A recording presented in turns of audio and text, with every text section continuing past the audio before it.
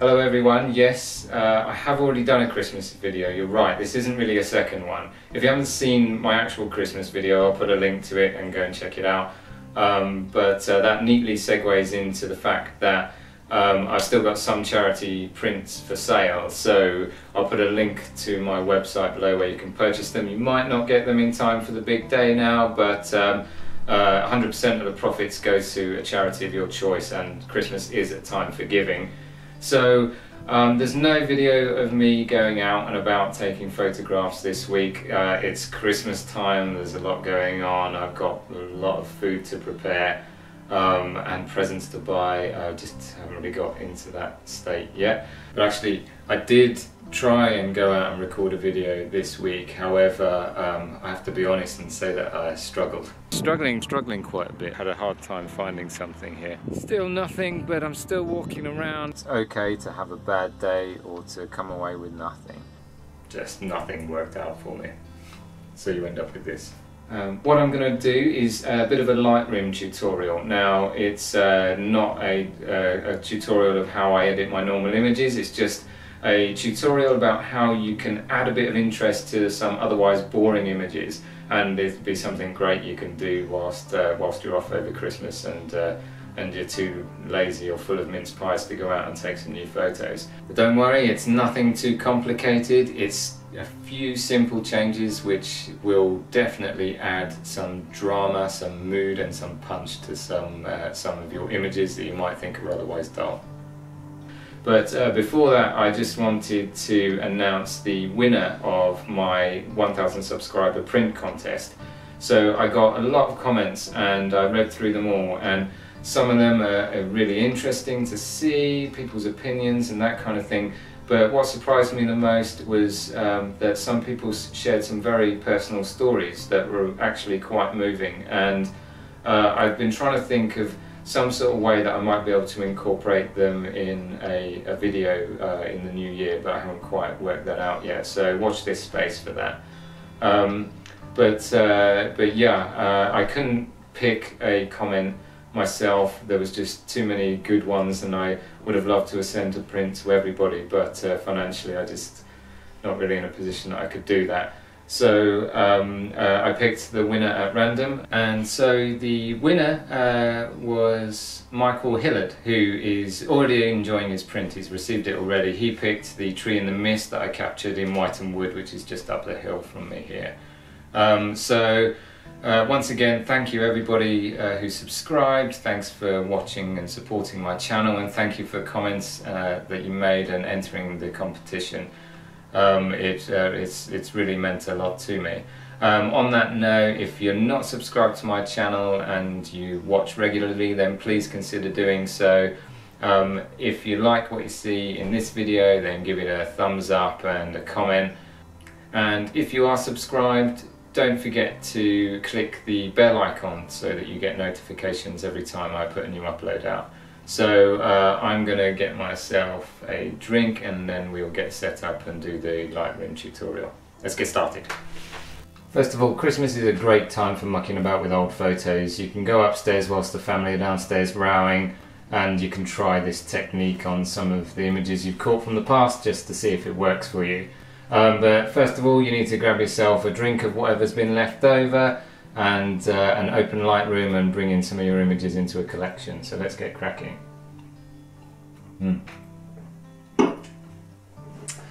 So I've already put a few just fairly regular landscape photography images into a collection here, and I've got them open in Lightroom, and they're not in any particular order, but I'm going to start with this one because it's a fairly low contrast image, and that's the type of image that works best for this technique.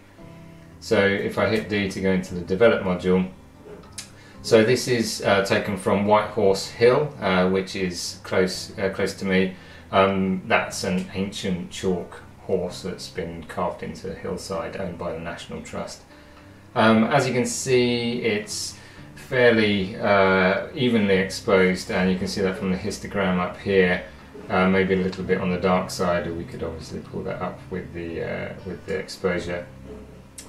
but the sky's quite bright, the foreground's quite bright, and it's pretty uninteresting apart from that. It's an interesting subject because this hill is really fascinating, nice place to visit. But the first thing that I will do, and normally in Lightroom you would start from the top and work your way down, but here I'm going to go straight to curves, the tone curve, and I'm going to just do a couple of small changes, and you'll really see the dramatic effect from there. So the very first thing that I will do is bring in the black point right up to the midtones, and I'm going to keep sliding until I start seeing something that I think is going to look alright.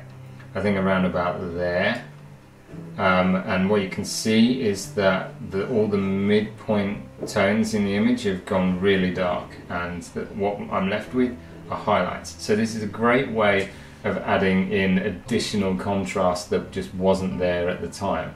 So if you can't make it out for golden hour when the contrast makes things look interesting, you can kind of fake it on Lightroom like this. But the image as it is now looks a bit weird. It looks kind of oversaturated even though it wasn't initially, and I need to fix that. But what I've found here to do is I can pull the saturation right down and leave the vibrance up, maybe still leave it there, and then I start to get this kind of grimy, moody looking tone to it. So it's ever so slightly greeny yellow in the grassy areas, and sort of looks quite effective. I'm also going to bring the clarity down, because then that starts to add a slight dreamy effect to it, which you can kind of see there, and that's the sort of the feel that I'm going with this one. What I might actually do from this point is just muck about with the highlights and the shadows, just to see if I can change anything much there. Not really. I might actually bring the new midtones up a bit, and then slide that blacks back in, and I might just bring the shadows up and then fix it all back down to the moodiness that I'm after with the exposure.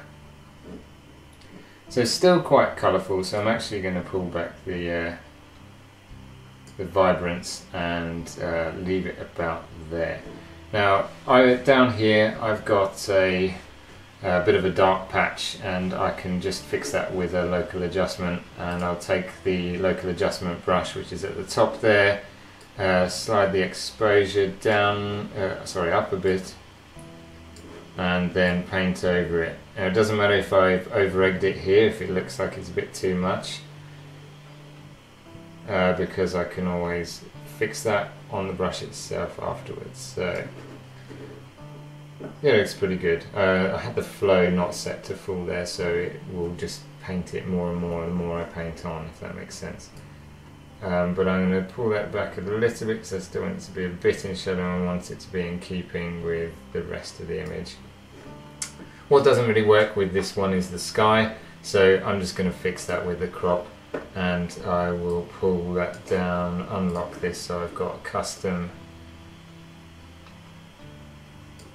and maybe just leave it at something like that. Then I've got the curve of the hill in the bottom quadrant, and yeah, and that's that image. As you can see, it went from something that was low contrast, fairly ordinary looking landscape to something that's really quite dramatic. Might not be your cup of tea, this style, but it's Christmas and this is something different. But if we look at what it was before and after, you can see what we've managed to achieve. You can obviously fine tune it with contrast to try and make it glow or pop a little bit more. Bring that black point back, maybe bring the mid-tones back, and just leave the highlights showing. But yeah, you can play around with it. Then it's up to you what you do with it. You can you can mess around with the HSL sliders, or you can add a tint to the highlights. And what I found works quite often is a slightly sort of goldish yellow tint to the highlights. Okay, so I'll do one more just to demonstrate images where this technique doesn't necessarily always work. and that's if the image already has a lot of contrast in it. So I'll bring up this one of a willow tree hanging over the Thames, and if I do the same thing where I pull the blacks in into where the midtones are, whoopsie, too much red wine.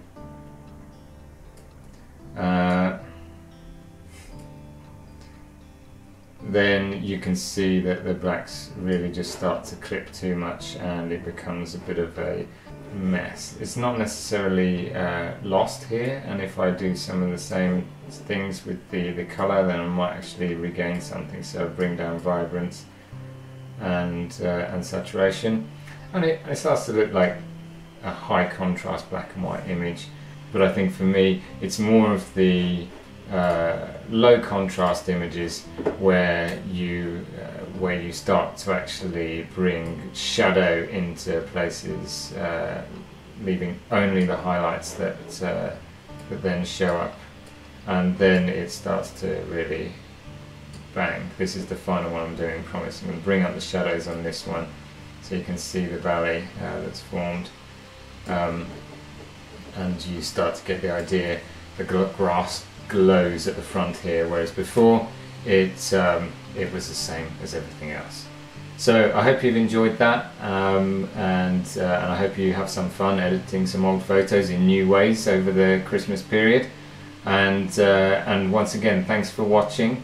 If you did like this video, then let me know. Maybe I'll do some more tutorials in the new year.